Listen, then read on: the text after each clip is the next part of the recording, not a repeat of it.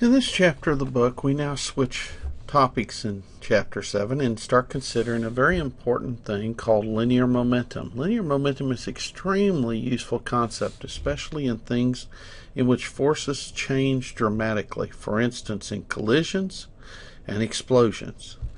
The definition of linear momentum is that it is a vector defined by the mass of the particle, or object, and the velocity of the object.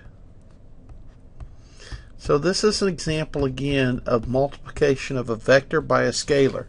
If the vector velocity is in this direction, then the linear momentum vector will be pointing in the same direction. It may be longer or it may be shorter depending on whether m is greater than 1 or less than 1, but we know that m is a positive quantity, so these two vectors will point in the same direction. So it's very related to velocity. What it's saying is that whereas if something's going 10 miles per hour and it's a bus, then that bus has a greater desire, if you will, to continue moving in a straight line at constant speed than if it's a 10 mile per hour paper airplane.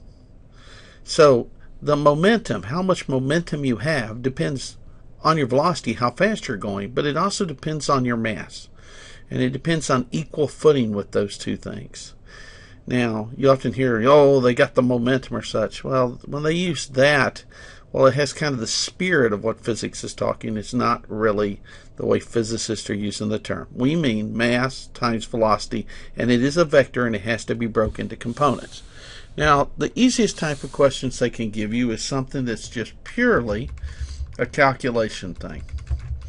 All right, so they give you some problem here that says a 2 kilogram ball is traveling 5 meters per second at this angle of 30 degrees, and because it is a vector, we need some coordinate systems in case we have to break that vector into components, as shown below. What is the ball's linear momentum in polar form?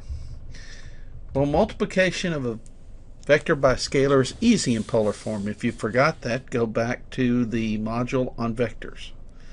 P is equal to 2.00 kilograms. That's the scalar.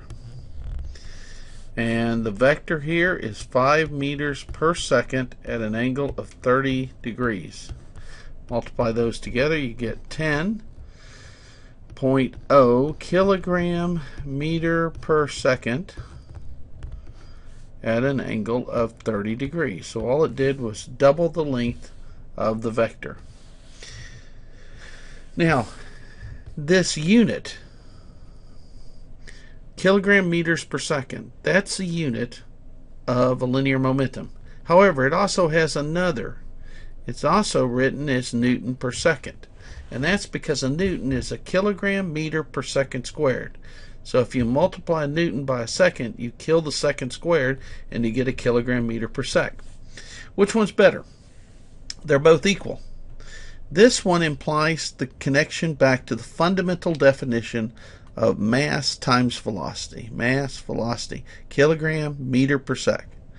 This other one implies something very important in a minute, and that is a connection between linear momentum, force, and time. In particular, a change in linear momentum is connected to force and time.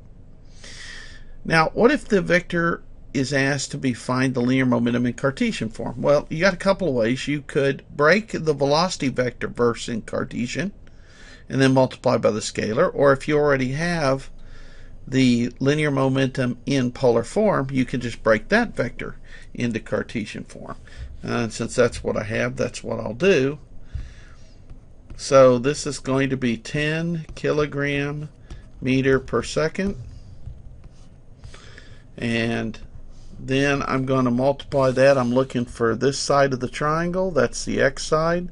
That's the adjacent, so I need the cosine of 30 degrees. That'll give me the x part, and then 10 kilogram meter per second. And now I'm looking for this side over here, and that side's the opposite side, so I need the sine function. Sine 30 degrees j hat. Okay, so my linear momentum is approximately, well, I had to take my calculator and set and punch this thing. So let's do that.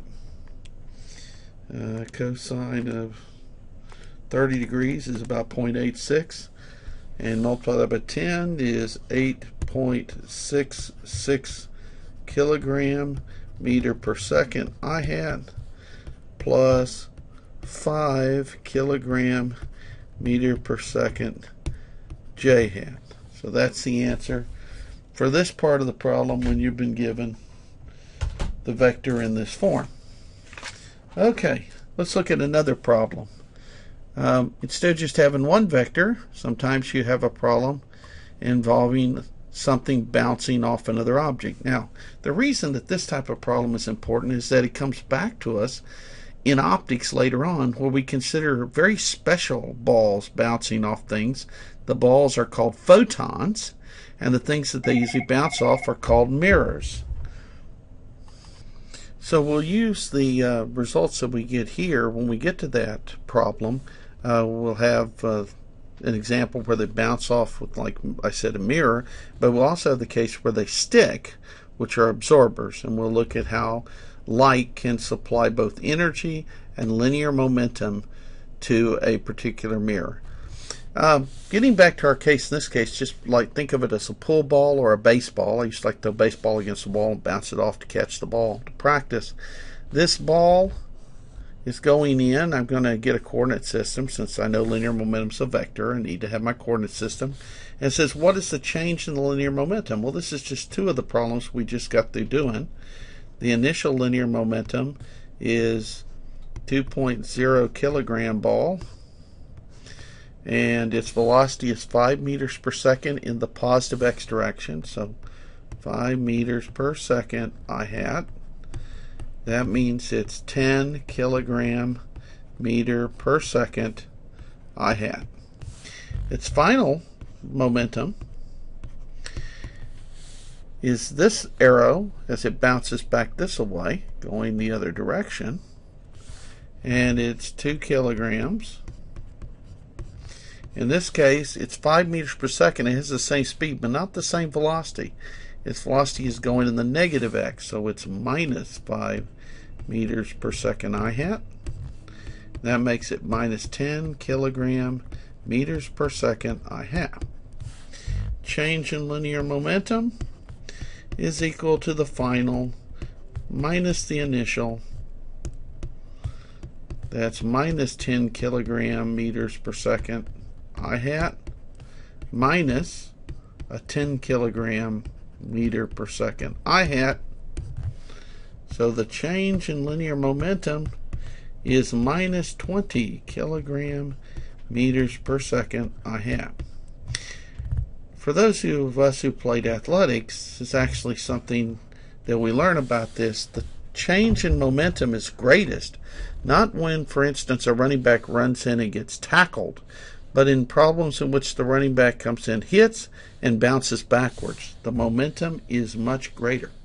The change is twice as great in these things where you bounce off.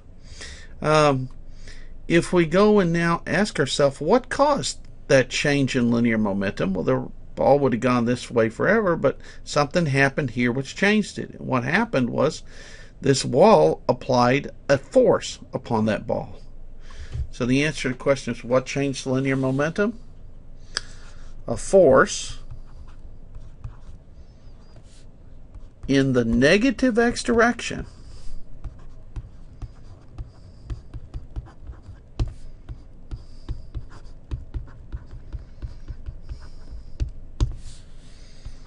applied to the wall, to the ball by the wall. Of course, by the third law, we know that if the wall applied a force in the negative x direction to the ball, then the ball had to apply a force to the wall in the positive x direction. But our interest here is the change in linear momentum of the ball, and that was due to the force that the wall applied. Notice that the force applied, the in the negative x direction is in the same direction as the direction of the change in linear momentum. These are connected. This is what it's causing, linear momentum change.